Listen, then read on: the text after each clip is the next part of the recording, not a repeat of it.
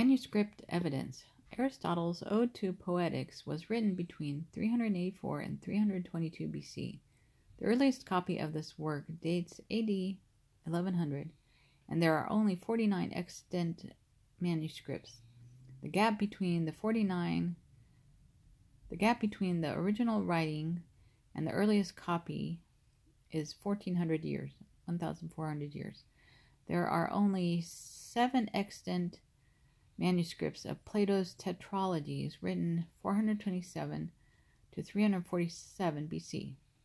The earliest copy is AD 900, a gap of over 1200 years, 1200 years. What about the New Testament? Jesus was crucified in AD 30. The New Testament was written between AD 48 and 95.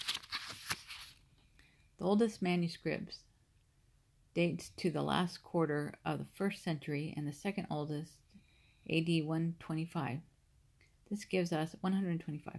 This gives us a narrow gap of 35 to 40 years from the originals written by the apostles. From the early centuries, we have some 5,300 or 5,300 Greek manuscripts of the New Testament.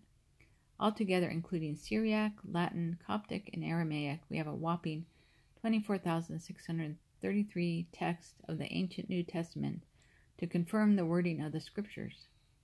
So the bottom line is there was no great period between the events of the New Testament and the New Testament writings, nor is there a great time lapse between the original writings and the oldest copies.